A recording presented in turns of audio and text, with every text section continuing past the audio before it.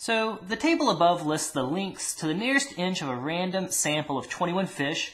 The outlier measure is measurement of 24 inches is an error, right? So we've got 8, 9, 9, we've got a couple 10s, some 11s, 12s, 13s, 14s, 15s, 16s. Then we have this big measurement of 24. Of the mean, median, and range of the values listed, which will change the most if the 24-inch measurement is removed from the data? So there's certainly a more mathy way to do this. I'm going to just do it the quick, intuitive way. Again, this is what I would do on the test. I wouldn't be computing all this stuff. So the mean, again, the mean is just the average. So you could compute the average by adding all of these up and dividing by the number of fish. Okay, so you're going to throw out the 24 and then compute the average. Now, it's certainly going to impact it if you throw out the 24 because that's a large measurement, but you have a lot of other measurements already. So by throwing out the 24, it shouldn't really change the mean very much at all. The median, that's the middlemost value. So even looking at it, the middlemost value to me looks like it should be 12.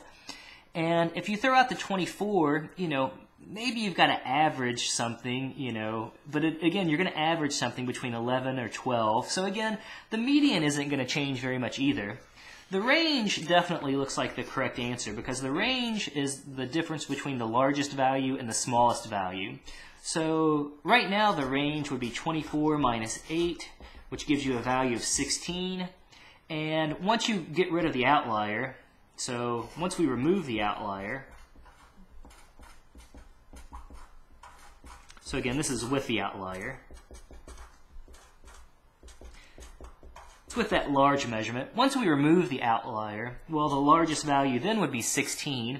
And if we subtract away the smallest measurement, which is 8, that gives us a value of 8. So it changes from 16 down to 8, which is, compared to the change that you would get in the mean and the median, it's definitely a much larger change.